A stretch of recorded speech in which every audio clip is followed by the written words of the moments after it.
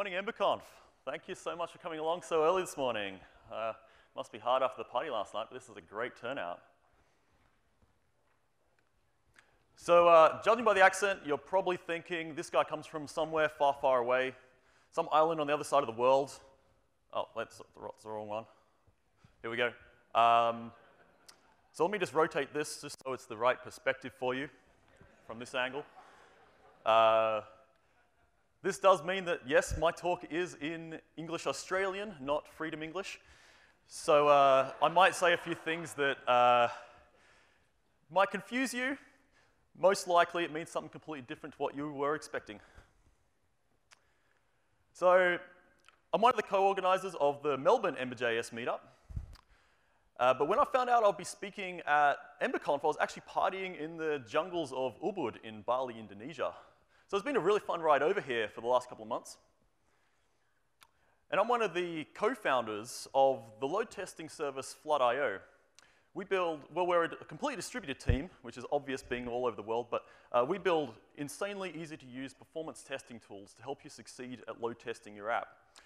And what I'm about to share with you today is largely, I guess, discovered through trial and error while we were building Flood.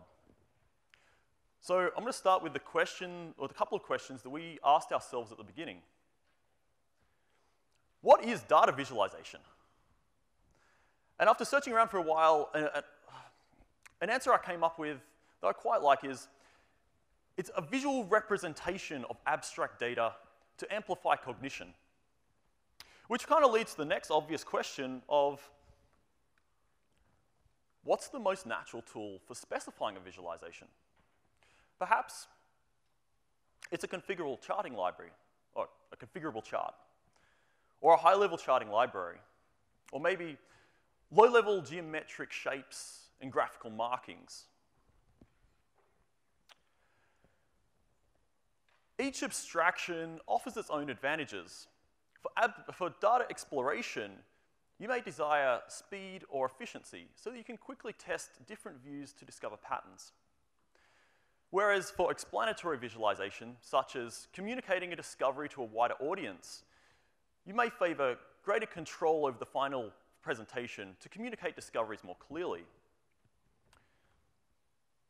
When we talk about efficiency, we conjure up words like speed and performance. But what really matters in data visualization is being able to produce a visualization quickly and having the flexibility to change it just as quickly. The most immediate tool that comes to mind for this purpose is the configurable charting program, or as I've come to call it, the configurable charting program XP Pro. This could be Excel, or it could be many of the larger JavaScript-based charting libraries available today. And the thing about this is a configurable charting program is the sort of program where you load in your data, you click on an icon that looks roughly like the representation you're after, and then it gives you some options to sort of customize the look and feel of that. The problem with these programs is that they don't really help you make discoveries in your data and can oftentimes prevent you from communicating the right discoveries to your audience. But most of all, customization has limitations. To quote Leyland Wilkinson, the author of The Grammar of Graphics, if we endeavor to build a charting instead of a graphing program, we will accomplish two things. Firstly, we will inevitably offer fewer charts than people want. And secondly, our program will be devoid of any deep structure. Our computer program will be unnecessarily complex because we will fail to reuse objects or routines that function similarly in different charts. And we'll have no way to add new charts to our program without generating complex new code. Elegant design requires us to think about the theory of graphics, not charts. When I think of elegant design, separation of concerns is something that comes to mind. This implies that concerns such as presentation and data are logically separated. This is surprisingly rare in charting packages. even as a core principle of, say, object-oriented design. This often leads to data, configuration, and presentation attributes all being present in the same place. Now, this is the configuration of a popular charting program. I'm going to throw some big red arrows on here so that we're both talking about the same thing. Not only do we lack the separation of concerns with data and presentation, but we're specifying the presentation somewhere abstract from where it's being used. And maybe this gives you maximum flexibility, but so does PHP, and that's not a justification for using it. Apologies to all the PHP developers in the room. In object-oriented design, it's often advantageous to encapsulate each responsibility of your program in its own class, such that each component does one thing, and it has the opportunity to do that thing really well. This is the configuration from another charting package. Now, it exposes configuration properties for at least half a dozen different concerns, which I've highlighted here. And I call this the curse of too many options, because as a user, you have to read the documentation of each of these. And as each subsequent version of this charting package is delivered, the complexity is inevitably going to increase and require changing what the meaning of these properties is as the design changes, which can lead to your application breaking for reasons that don't seem quite obvious at the surface. Whenever I use one of these packages, I remember Leyland's advice, and I just can't feel like I'm importing somebody else's technical debt into my application. And when it comes to debugging this is a walk off the familiar path of debugging Ember, where the code can often resemble something like a yak that needs shaving. And let's face it, customizing this chart to meet your requirements may as well look like this. Because when you call up your teammate, the conversation is going to go a bit like this. Hey, Tim, that option that the boss wanted, what does it do? All right. Does he still need it? You don't know? Well, can we turn it off? All right. Well, what else is it going to break? All right. Thanks, mate. We'll deal with it in the next sprint. See ya.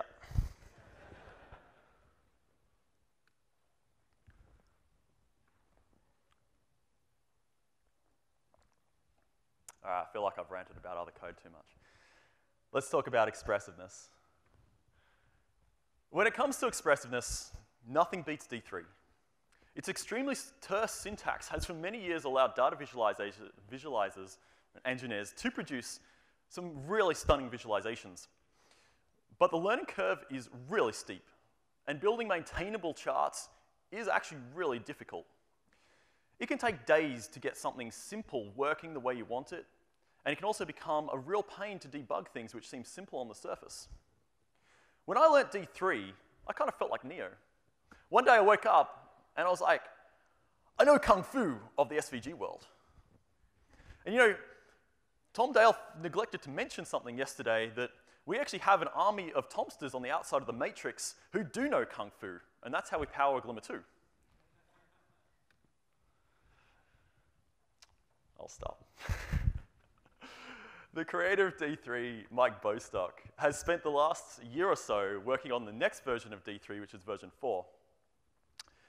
And in version 4, he's wrapped up a lot of the common behaviors that he's discovered over the many years of building D3 and put them into a new library called D3 Shape, which he describes as a small JavaScript library for drawing geometric shapes commonly found in data visualizations. It's specifically designed for working with frameworks that have their own DOM abstractions, such as Ember. It includes a lot of very useful primitives. For example, this simple linear line, but also more complicated lines like this cat-Mulrom curve, which is designed such that it avoids intersections and cusps. By the way, you can demo this live at ec16.tomster.io. It also includes some really complicated graphics, like this donut slice with rounded corners and padding that preserves relative area and parallel edges between adjacent slices. That's a real challenge to implement from scratch. But rarely will you find something that lets you express those properties so easily as D3 shape. And remember, a donut is just a pie that somebody ate the middle of. The same applies for graphics. And I've put together a little add-on that actually loads D3 shape and all of the dependent D3 version 4 libraries, which you can use in Ember today with Ember CLI D3 shape. It also includes well, I should say, it works exactly as it says on the tin, if that tin is the GitHub README. Here's an example where we generate the paths for each slice of a donut chart using the arc and pi functions. I hope that's big enough that you can see, hopefully. They told me to crank up the font. So if we were to take the output of this, it'll generate a path data string, which will render something like this, very simply.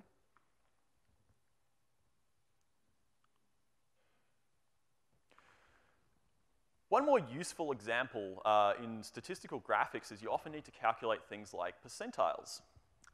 D3 Array has a bunch of very useful features for this. This is how you generate the 95th percentile of an array of numbers. It also includes a lot of other useful statistical functions for finding the mean, the median, the min and max, and the extent of the data ranges, which are very commonly used when constructing presentations using D3. Data visualization is really just stories about data. So I'd like to present a story about some data that we have that we've taken from one of our customers from a test they ran last December. In this data set, we have a bunch of series which represent metrics that we collected while a load test was running. And these are the most common ones you will look for when you're trying to diagnose how the test went. So we'll look at things like response time, concurrency, and transaction rate for both passed and failed requests. So we'll start by laying out the response time. We'll plot this out as a line chart. And there's not really much we can say from this. There's really no scientific explanation we can really draw from this that's incredibly useful at all. All we can say is that it climbs at the beginning, it plateaus, and then it drops off and kind of tapers to a flat line. But if we were to lay out the concurrency curve of this, we see something interesting happens. This is telling us that as our number of concurrent connections increased, we reached a point where our application, for some unknown reason, became faster, which doesn't really bear any correlation to any software that I've ever built. So to find out why that happened, we have to look at the two other data sets, which was the passed and failed transaction rates. We can see that the green line along the bottom representing the passed transactions, it's pretty steady, doing about 8,000 requests per minute. I should have put a y-axis on there, but take it from me, it's 8,000 requests per minute. But something interesting happens. At the point that we see the response time drop, we begin to see the error rate increase pretty rapidly, almost in line with the number of concurrent connections. And this gives us an interesting insight, which, after digging deeper into the data, we discovered that what was happening was the load balancer was throwing off errors, basically throttling the connection. So our application that it was proxying to was still getting a nice steady throughput of 8,000 requests per minute and serving those. But the load balancer itself was saying, well, 100,000 requests, I can't handle that, so I'm just going to return errors. And it can return error a lot faster than it can proxy a request to our app. Thus, you see the response time drop, throughput goes up, and that explains what's going on.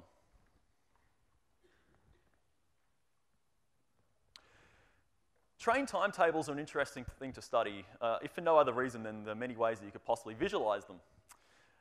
This is the Caltrain timetable from San Francisco. It looks exactly like every other train timetable or bus timetable developed by a bureaucratic organization devoid of outside thinking.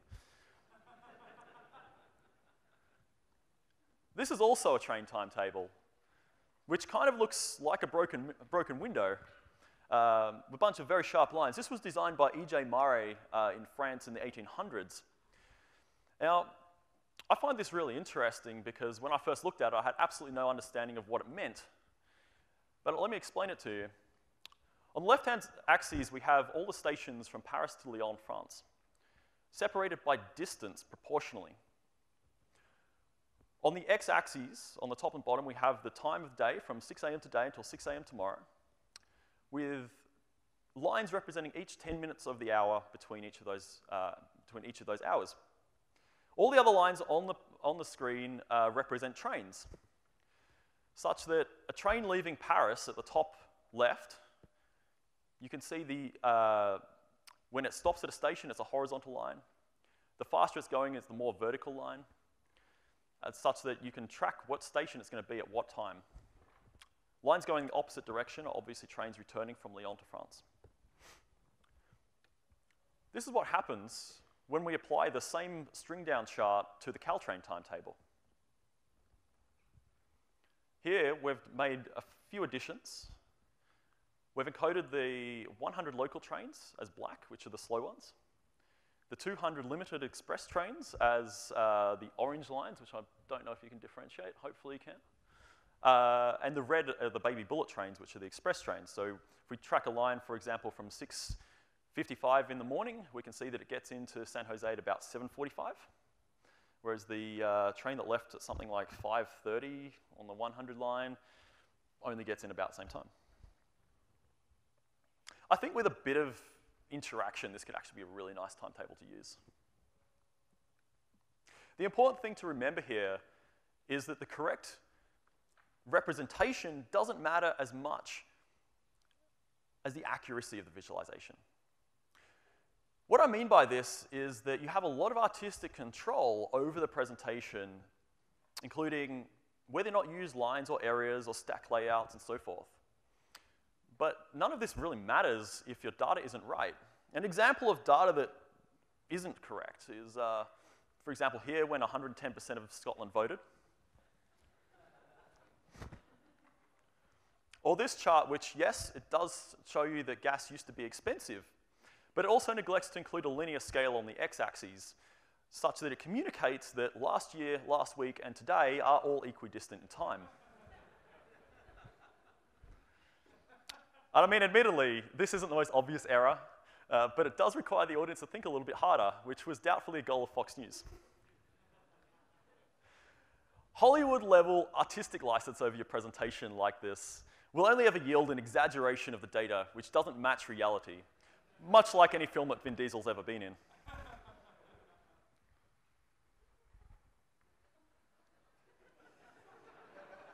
Doesn't even break the window. When telling a story with data, especially when using data as a presentation, you can't exaggerate the presentation without throwing disregard to the data. This is why you need precise tooling to preserve the accuracy of your presentation. And now, if we just recap for a moment, we talked about storytelling aspects of charts. As the story advanced, so did our charts slightly. Both of these charts that I showed you are both line charts. We can actually construct these from the exact same building blocks. They're both lines, they both contain similar axes, just different data. But the only difference is that if we were to break these down into components, we'll just require a different level of customization for each one. So we're going to build a line chart, starting with a fresh Ember app, which I've called Floodgate because, well, naming's hard. In the grammar of graphics, Wilkinson breaks down the core components of a visualization into a specification which can be used to reproduce a visualization accurately by any presentation software, which follows the specification. While I'm not going to focus on the mechanics of how this works, I'd like to borrow the 6 layers of the specification that fit appropriately to the way we build visualizations in Ember. So I'm going to lay out these next to the typical data flow we see in an Ember application. And we're going to walk through each one of these. So starting at the top with data, we all know that when we enter a route, we can make a request for a data source. And this is a really good place to start with any statistical data we might load in. And this sort of data could be empirical data, such as events observed in the real world, or abstract data, such as data that's been generated using a modeling function, or metadata, which is data about data. Loading data is obviously really straightforward for anyone who is relatively familiar with how Ember routes work. Excuse me. In this example, We're using Ember Network. We're going to make a request to our metrics API, and we're simply going to set the result of that on our controller as the metrics property. Which leads us kind of to the next point, which is our raw data from our metrics API isn't what we want to visualize, so we need to do some transformations to it. Essentially, we want to go from this array of objects representing our raw output from Influx into just the values we care about for our visualization, which is timestamp and value for each dimension. Converting our raw data to this is really simple with a computed map, like so. You'll notice that here we don't use any Ember get because we're just dealing with raw objects. A couple of things to note. Loading statistical data with Ember data does not work. You're going to have a really hard time with that because it will try to convert every single dimension to an Ember object, which is incredibly expensive. So it's much better to work with just plain old JavaScript objects.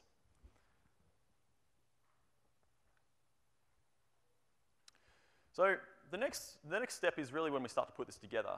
Now, typically, we will construct a chart component to encapsulate the responsibilities of our visualization, which need to include things like a scaling function, which will handle our abstract data and convert that to something which can be presented on the screen that fits within the screen's coordinates. And a scaling function essentially works like this. So if we have an input domain of, say, 1200 to 4000, which is the range of our observed values in the real world, to our screen, which is 0 to 500 pixels, a scaling function will essentially create a map between that. So 1500 converts to 54 pixels. Now, D3 comes with many different types of scales, my favorite of which are the color scales, because they're incredibly useful for encoding different graphical markings based on value. And color scales only require an input domain, so you can just scale them to the width of your data set, and then call a value on it, and it will emit a hex value color string that you can use anywhere in your visualization. They're really cool. D3 obviously comes with many other scaling functions in the D3 scale package for handling things like continuous data and discrete data. It's included in the add-on that I mentioned earlier, so you can literally just import scale linear from D3 scale in your Ember app, and it will work. So inside of our component, which will encapsulate the visualization, we need to pull a few things apart. So the first thing is we need to pull out the X values and the Y values, which we can do that very easily just with another computed map. Like I showed you earlier, that's our data that we're passing into our component is just an array of two-dimensional arrays of timestamp and value. We then need to figure out what the domain of that data is, which is basically the minimum and maximum values, which we can do that with a computed extent utility function that I've written, which I'll put the code up on GitHub for. And we'll do the same with the range as well. So we're going to pull out the width of our plot and basically say, after margins, we've got this much room left. And that will be the range, I suppose, that we're going to output our visualization to. And then we'll just put together two very simple computed properties, which will, on our X scale, use a time scale. Time scale is just a linear scale which converts numbers to date objects and handles things like leap years automatically. And we'll use a simple linear scale on the x-axis. The next layer of our visualization is what's, I guess, referred to as the coordinate layer, which is responsible for the output of our presentation. And at this point, I've really just shown you a bunch of boilerplate, so I'd like to wrap up the next behavior into an add-on just so we can move along a little bit faster. Now, often the hardest part of releasing an add-on is coming up with a name. And I often use really abstract, hipster-sounding names and sometimes German words that sound cool in English, like Kartograph, Einhorn, and Feuerzeug. Unfortunately, my German is terrible, so if yours is anywhere near as bad as mine is, writing these words down can be quite troublesome for anyone using your add-on. So, when all the popular hipster words like moustache and handlebars are taken, I wish I could, give you one amazing tip that will help you name everything in the future, but I'm not link bait, so what I'm going to do instead is share you another story. For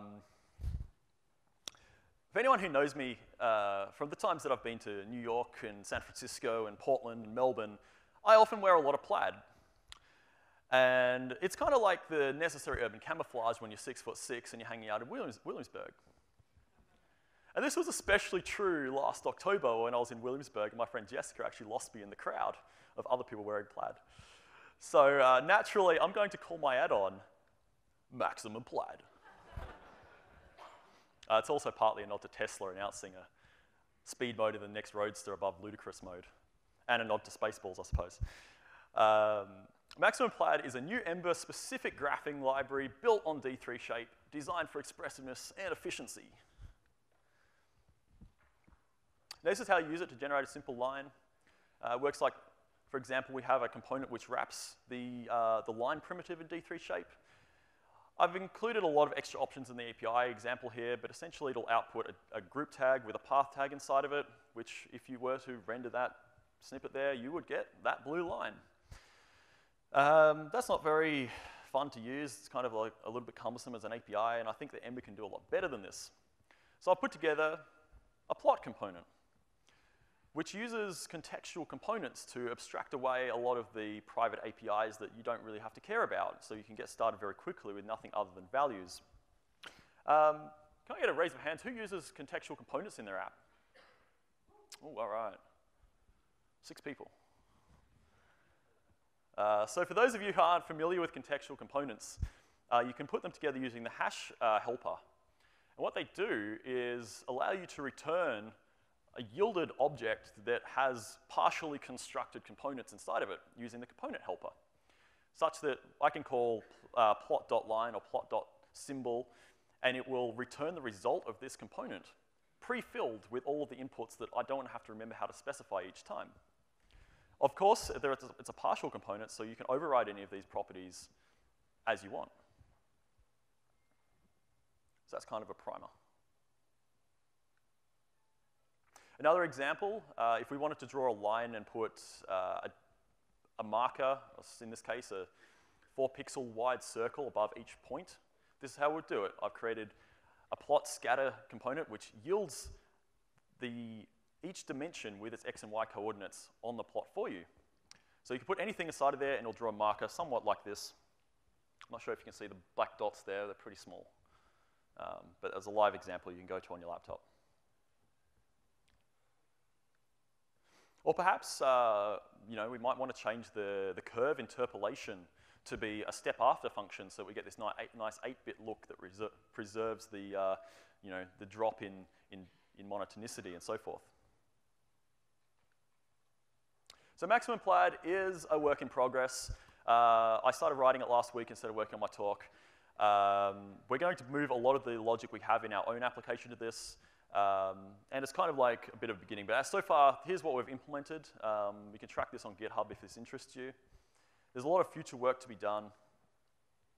But sort of just like any complex system that works, it was invariably built out of a simpler system that worked. You need to remember that all grand visualizations are all built out of small building blocks.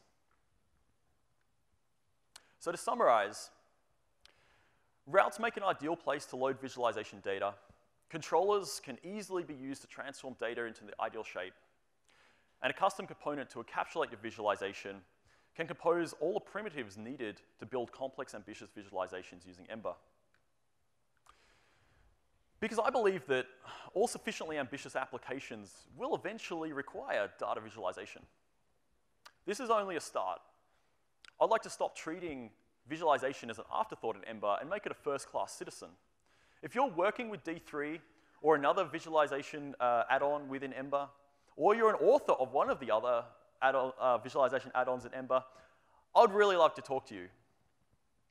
And share your thoughts on this and see if we can maybe work together to build a proper ecosystem around visualization in Ember, both for people building applications that need this and also for efficiently and expressively putting together data visualizations. Thank you so much for coming along. It really means a lot to me that you all came out this morning. Again, my name is Ivan.